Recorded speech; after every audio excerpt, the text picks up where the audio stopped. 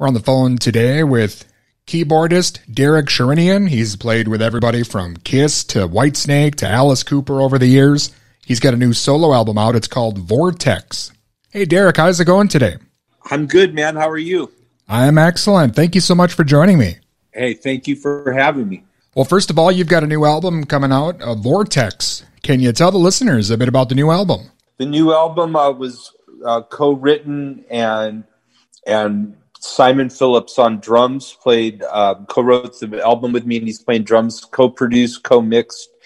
And it's pretty much a continuation of our album, The Phoenix, in 2020, except we have some new players on this record. It's the first time Nuno Betancourt, Michael Schenker, and guitarist Mike Stern, first time they've ever joined me on a record. So that's been pretty exciting. And the response so far has been great of the record.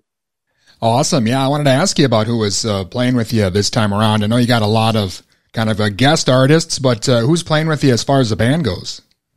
Well, Simon Phillips is on drums on every song. And then we have different bass players, mainly Tony Franklin on bass, who's played on all 9 of my solo records. And then I have a lot of guitar player guests who have played on a lot of previous records, like Zach Wilde, Steve Lukather, Joe Bonamassa, Steve Stevens, and again, Michael Schenker. This is the first time he's played on one of my records. And he had me guest on one of his records in 2020 called Immortal. And so to return the favor, he said that he would play on my record. So I'm very excited to have him. Yeah, that's definitely awesome. And the Rolodex that you've got from working with all these guys over the years, that must come in handy when it's time to hit the studio. It really does. And it's getting bigger and bigger as the years go by. And it's just a pleasure to be able to work with all the very best people.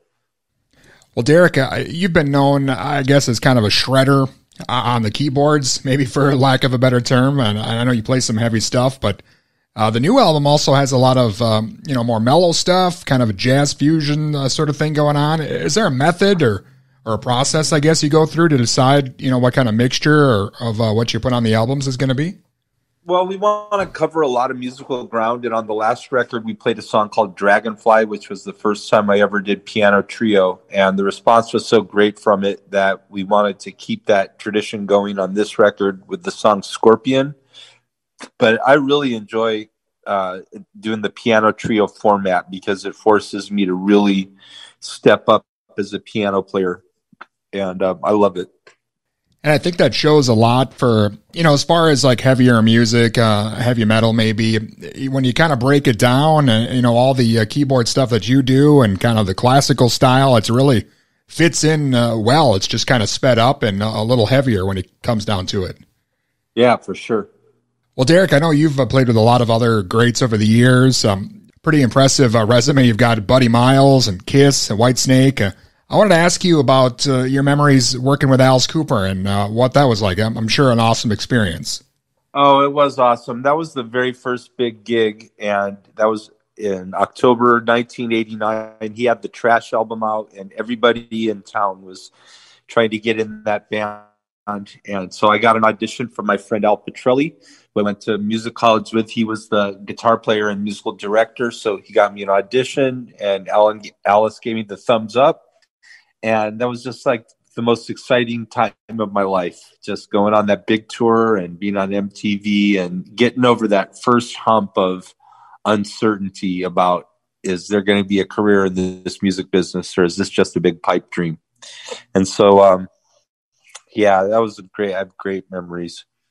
Well, and touring on the Trash album, that was really a major comeback for Alice, sort of breathed new life into things for him. And that's it did. That's a great thing for you to kind of start things off with a huge tour like that.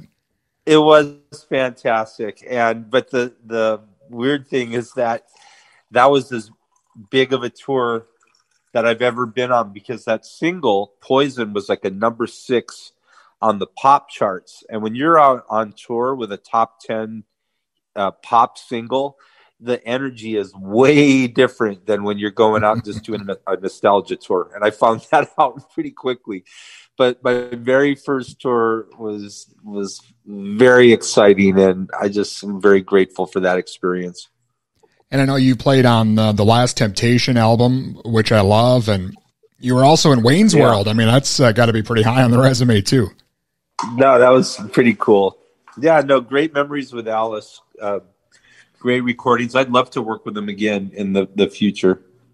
And you were playing, I read this on Wikipedia. I don't know how accurate that is all the time, but you played on the Kiss Revenge tour. Is that right? That's right. Kiss Alive 3 album was on that tour also. Yeah, that's a similar thing to Trash, I guess, with Kiss. That whole album really kind of brought those guys back onto the mainstream as well. So you definitely had some pretty awesome at-bats there early on in your career. Absolutely. No, I'm very grateful. It's been great training ground. Well, when you come into a situation like that, is it tough for you to, I guess, fit into to the songs that are already there and not to kind of go off the rails? I mean, obviously you could blow everybody away, but you kind of have to stay within the... No, because you want to keep your job, so you want to play the parts and make it sound like the record, you know? And that's what solo records are for, so you can go off the rails and not, you know, you have to play for what the music is. You can't just start shredding all over the place. Well, yeah, and it's, as you mentioned, that's what the solo albums are for. The new one, Vortex, is out. Do you have any shows coming up this year, maybe, for the album? Yeah, we're going to probably do more shows next year, but we're starting in... We're doing one show in Ventura, California on August 29th. And it's with Simon Phillips, myself, Bumblefoot on guitar. And then we're also going to be playing a festival in Armenia, my home country, in September. Wow. And September 6th with the same lineup. So, yeah, I'm very excited to go out and play some shows and promote this record. Excellent. Yeah, that's... great that things are kind of getting back to normal, you know, well, as normal as it can be, I suppose. Getting back onto the road and playing some shows here. It's great things are working out. Yeah, hallelujah to that. Well, I know Vortex just out here. Is there anything else maybe in the works for you? No, that's pretty much it. And actually for Vortex, if you're into instrumental music, if you're into great musicianship, guitar players, keyboard, drumming, you have to get this record. It's top notch, and I'm really proud of it. Awesome, man. Again, the new album sounds great, and I think a lot of people are going to dig it, and I really appreciate your time. Again, thank you so much. Thanks, Dustin. Take care. Have a great day. And again, that was keyboardist Derek Sherinian, and his new album, Vortex, is available now.